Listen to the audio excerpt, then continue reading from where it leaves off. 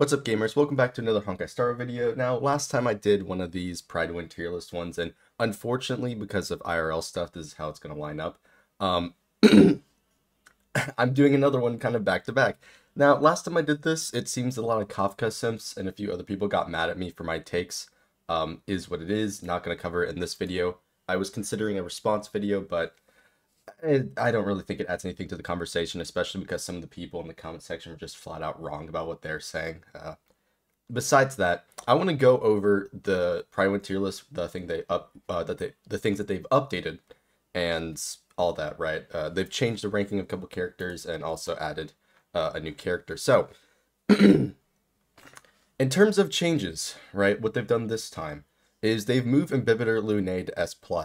Now, previously I stated that I think he was S+ anyways, but however, I actually agree with this now completely because their justification for it is the fact that Sparkle makes his skill point management easier for his teams. And this, honestly, I'd have to agree. I used him a bit more since then, and I know he's powerful, right? I'm like, come on, like let's be real here, right? I do all this theory crafting and like, meta stuff. I obviously know he's powerful, but I got the feel from him that he just doesn't feel good to use. Like, this is personally, I don't like how he feels to use. He feels bad to use to me. Even though, like, I know he's powerful, he does a lot of damage, he just feels bad to use for me personally. Um, but Sparkle definitely does change this because she gives him a lot of valuable damage buffs that he really wants, right? You get attack, you get crit damage, and you get damage percent. She does a whole bunch in her one kit, and it's very powerful for Imbibitor Lune. And this also changes with Eidolons. Obviously, their list doesn't really cover Eidolons, but her Eidolons are very strong for a character. And even if this is supposed to be about Imbibitor, Daniel, right? I do think it makes sense to move him up, considering how it's what would you put it, more consistent now that Sparkle exists, right? With his team options. So yeah, I think that's totally fair to leave him up there. And as I said previously, I've stated this a while ago. I still, like, always and to this day think that they are the king and queen of the game by far, just above everybody else without question. They just do too much, and especially Jing Liu. It's like the. I mean, look, people can disagree with me saying that they messed up with their kit, and I'm not saying they did mess up with their kit, but they went a little crazy with the release version of this character and like what she can do, right? So yeah, well, we'll see. And the funny thing is that she doesn't really have. I mean, she's gotten obviously other characters introduced to help with the team, but we don't have any like skill specific stuff. So there's always an opportunity that she does get upgrades down the line, like direct upgrades, which I think is pretty cool. So yeah, yeah, it makes sense to move Dan up 100%. Now, Jing Yuan, our general, right? Now, this one I think is actually totally fair. Now, a lot of people are going to be like, there's no way Jing Yuan's S tier above these other characters. And, well, Sparkle just does that much for him. Sparkle makes his team so, like, easy to run, giving you the SP, because the thing is, unlike someone, I guess Dan, for example, right? Unlike someone who's using multiple skill points a turn, you're only ever using 2 skill points per, like, rotation you're doing, which means you are completely skill point neutral for this character. But because Sparkle is the way she is, it means your team's overall skill point positive for the most part. So you can run Jing Yuan's team and have like full SP the whole time and still output crazy damage. Because, again, we have 2 characters here that are buffing him with everything he wants. You're getting attack, you're getting crit, you're getting damage percent, right? You're getting the increased break, you're getting the speed. Like, this right now, Jing Yuan is a lot better since launch. He's gotten multiple direct buffs via relic sets and new character releases. Excuse me, allergies. And as well as indirect buffs with characters like Fu Xuan, who will prevent CC and other, various effects buffing him. He's actually, like, I think this is the first time I can say this, like, he's actually good. He's gotten so much help since the release of the game, and genuinely, his performance, I do think, is pretty good and arguably better than these characters down here. He he's just like improved so much in terms of runnability, right? And as well as actually getting characters that work with his kit, right? Because before he launched, right, no one buffed him except for like two characters, Ting Yun and Pella, right? And yeah, sure, there's Asta, but there's anti synergy with Bronya, right? And then Silverwold doesn't really do much for him, and so he's finally got characters that actually work with him. Oh, and then the CC resist from Fujuan. So he finally has characters that works well with him, and his like pretty solid kit just makes him, you know, worthy of S tier. I think it's totally fair moving him up uh at this point, right? And you can say this for like a couple of characters. Like I've talked to some people, and they think Dan is sort of in the same boat where he was really strong but didn't have much team synergy. And I guess that's kind of fair, because you have what, Ting Yun Yukong, right? Brony has SP sync, and obviously Pella's really good. I still actually I disagree heavily with this Pella rank, but we'll get into that to a second. Um, so yeah, I mean, yeah, that makes sense. I think it's fair to move him up. Um, there, I don't necessarily agree with the other characters, but or we got to go through the changes first. So they move Asta down. Good. Oh wait, actually, did I read this? Well, you guys understand. It's like the Sparkles buff actually works with Jingyuan's Lightning Lord, unlike the other characters, so this is totally fair and all that stuff, right? All right, so they move Asta down. I think this is totally fair. I mean, there are reasons because Rune May exists, basically, and the fact that more characters want, like, you know, they want like Ting Yun and whatnot. I look. Here's the thing. I think Asta is terrible. I'll be honest. The speed buff, like, I understand the point of the speed buff and what's supposed to do, but she's only giving you X amount of attack that is type dependent to keep up. Otherwise, she's incredibly skill point efficient. All of her Eidolons, like from E0 to E6, is insane. Her E0 state is just, I honestly, it's like unusable. Right, they put her at C tier. Yeah, pretty much. It's like legit unusable at like E0, and then E6 isn't that much better. I just don't think she provides it, and we can talk about speed and action values all day.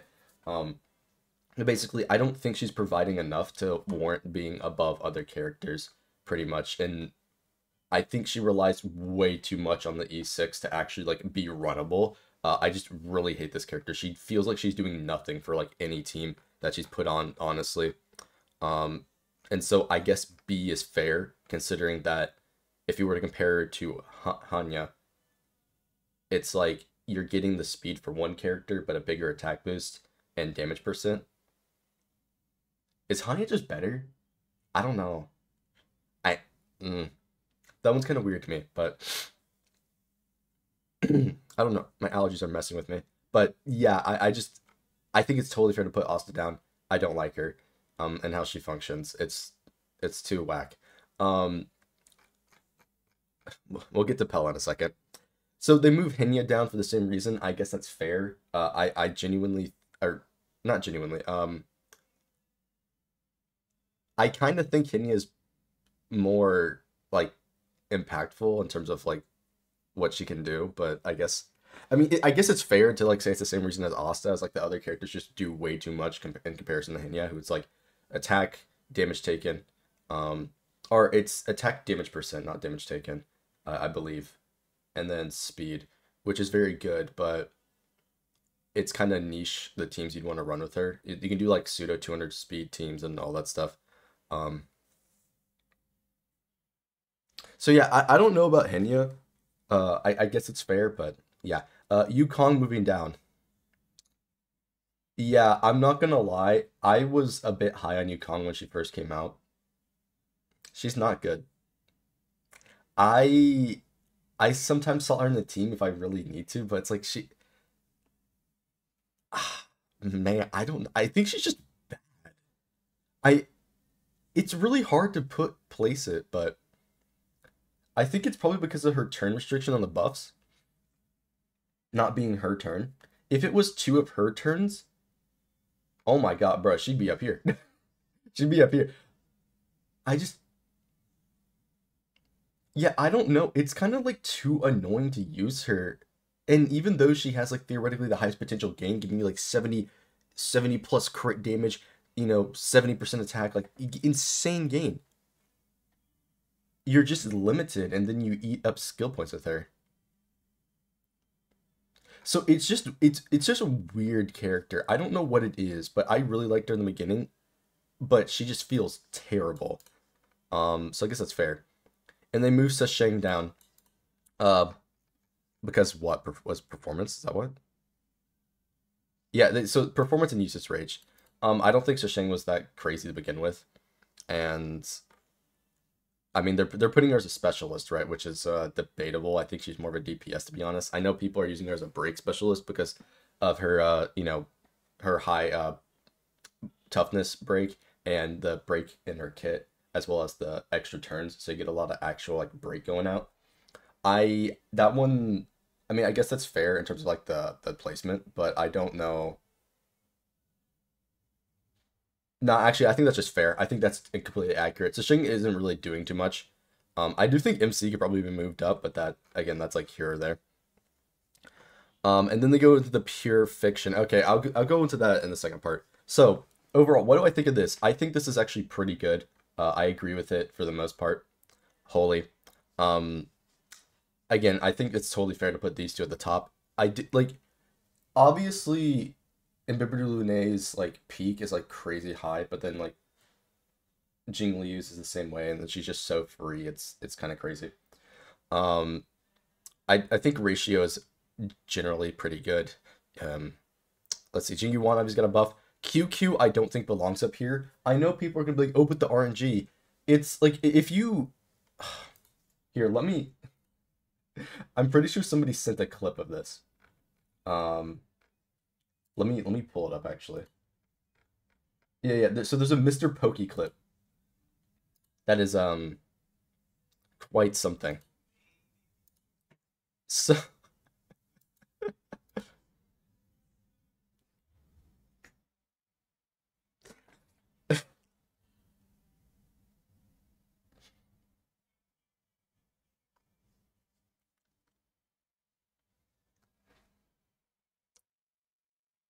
5 skill points for this, right?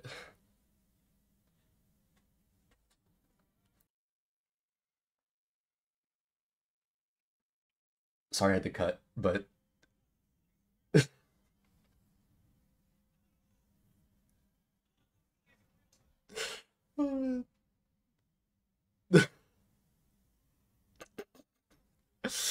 QQ, the RNG character eats through 10 skill points, still doesn't get 4 of a kind. Um, Look, I understand. Oh, she has the potential to perform, and what some people point out. Some people in the comments were like, "Oh, she can do more damage than Bibiru Lune." I'm just like, "Excuse me." Um, Look, I just don't think she deserves S tier. There's too much going on with this character, and Zila's just kind of like practically better. Um, I don't know. I understand the RNG, like that's the again the RNG thing. That's why they're putting her up there. But I don't know about that one, man. Same thing with Zila. I generally think you could move Zila down. However, she got Sparkle. Again, this is saying like what I said last time, where I said you could move Zila down. She has Sparkle now, so I think it's kind of justified that she has Sparkle getting the crit buffs. So you can go more crit rate. You can get your double crit buff on Mono Quantum, right? And get guaranteed crits, do a ton of damage. I think it's pretty justified actually keeping her there. So no real change needed. Everyone else in the DPS tier, I think is fine. Uh, yeah, again, Argenti's mid, Blade's alright, and then these characters are totally fine up here. Misha sucks, kind of unfortunate is what it is, and then the rest of the characters fine. So yeah, not terrible. Actually, Herta's kind of debatable, but I guess that's fine because I mean these characters down here aren't really doing anything. Maybe you could swap Herta and Hook, maybe. I don't know if that's copium. But for specialist, again, so last time I think I mentioned it earlier. Kafka players attacked me. They got really mad I didn't like their waifu in S plus tier. Now I have read all the arguments. Um, I'll have you know, Do not go in the comment section and try to explain dot damage to me. I know how it works, okay? The one dude, I, okay, look, this is not supposed to be a response video to those insane comments of people just being flat out wrong. I know how dot damage works. You don't need to explain it. Bro, this shit's so funny. I I'm sure there's some person that's gonna like ironically put it down there, but having the person try to explain how dot works to me is so funny, dude. I know how it works. Do I have to pull up the like E6 Black Swan and like Kafka like stuff? Do I have to pull that up? I can hop onto you know the whale account and show it. Like, come on. I I don't know. She should be an S tier. Debatable. Debatable. I think it is fair to actually move her down, but it's okay to put her in S plus, right? What people didn't understand and what people were criticizing me, I guess fairly for, is the investment point. And my investment point isn't like my point was how much you have to put into the character to make them run, right? That's sort of my point. With a character like Jing Liu or Rune Mei, it's not a lot that you have to put into the character to make them run at a decent level. To get Kafka to, or not decent, but I guess optimal level, like you don't have to put a lot. Well, how am I supposed to word this? You don't have to put a lot into Rune Mei and Jing Liu to get them to start running at decent level, right? And then there's, you know, room to grow up to the optimal level.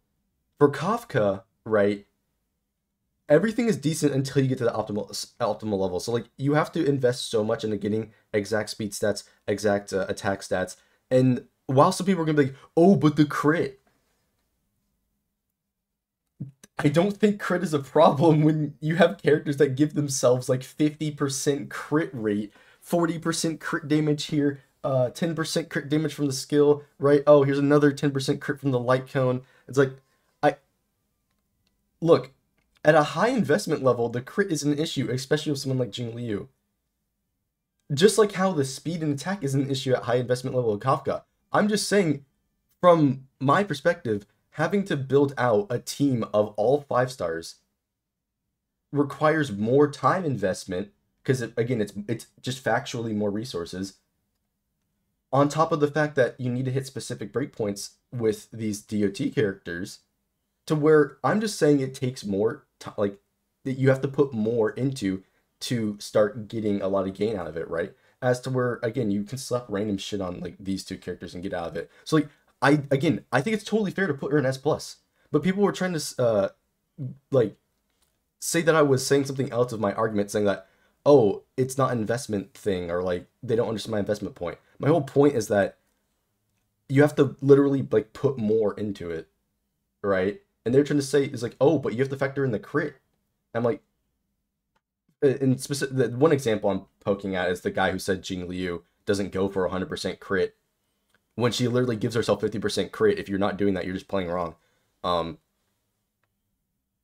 so I just like again, it's fair, but I'm just saying you literally have to put more like resources into getting these people up and running versus these two. Is that's like that's all I'm saying. I'm not saying it's like oh like okay. I maybe I'm just explaining this wrong, and maybe I have to pull up their criteria or whatever. But I just think that you have to invest more to get out of like the DOT stuff. Like that's like that's it. Like you just have to invest more to get to X level sort of thing. Like maybe I'm just explaining this wrong, but oh my god. You know what? Whatever. If I keep talking, I'm gonna get even more dislikes than the last one, and more Kafka sims that are just mad at me because I didn't say their characters as plus, um, or whatever. Like, okay, guys, go ahead, explain DOT. I know she enables DOT. Go ahead. What am I even doing? What am I even doing? Um, yeah, everyone else is fine. Uh, you could probably move Gwen up, but because of like wait, am I biased because of I don't know. I think you could probably move Gwen up to be honest with you, but that's here nor there. And then same thing with MC. I think MC could be moved up. In terms of these characters, I do think. Okay, I've been interrupted like 3 times when making this. As I was saying, I think Pella needs to be moved up. She's really good. She does a lot, and it would be kind of weird to have a gap between these 4 stars. But Pella is what Pella gives you is like crazy. It's again, it's like can be completely skill point positive, massive defense shred, AOE. I do think she is worth being put in S plus. Like she goes basically everywhere. I mean, you can definitely make the argument that, oh, these characters take the slot over her, or I mean, I guess that's the main argument actually, that they take the slot over her, but I think it's fair to have her in the same tier. I mean, maybe people are gonna argue no because Bronia's up here, and I guess that's fine. Um, but like I just I don't know, that was kind of whack. And then the sustains, nothing changed with the sustains. Again, I think this is kind of fair. I did say this last time, so I'll reiterate this. I do think all 3 of these sustains are at the same level. I think they are equal. But it's fair to have Fu Xuan at the top, especially if they're going to be biased. God, my voice is all over the place. What was I saying? Either way, I think that's totally fair to put them up there. All right, Pure Fiction. So, Pure Fiction, they moved Jing Yuan up because of Sparkle, right? And Sparkle is placed here. Hinya moved down, same with Asta. Again, Asta, terrible, I think. They also adjusted everyone else's rank because Silverwolf does nothing in Pure Fiction. So, nothing really happened here. They just moved the buffers down and moved Jing Yuan up. I think that's totally fair. I do think that this is fair to put these characters here. I still think Herta needs to be moved down 1 because she kind of needs somebody to enable her. I don't think she can really solo Pure Fiction. I mean, kind of to an extent if you do like, some hyper buffing stuff, but I don't. I feel like Argenti is generally better, but maybe it's just a matchup thing. I kind of think she needs Himiko to function really well in Pure Fiction. That's really my whole point. Like, you kind of want to run dual DPS. And it's Pure Fiction, so you kind of want to do that anyways, but I feel like Herta needs somebody to enable her, right? And this is something that the CN side has done. Mr. Pokey did a video over it of putting Himiko and Herta together as plus, right? And that's sort of where I'm coming from, is that I think together they are S plus. I don't think they're really that strong like separately. I mean, Himiko, obviously she's got AoE, right, and can do pretty solid damage. So again, it's fair to put her here, but I do think Herta probably should be moved down. But it's nothing too big.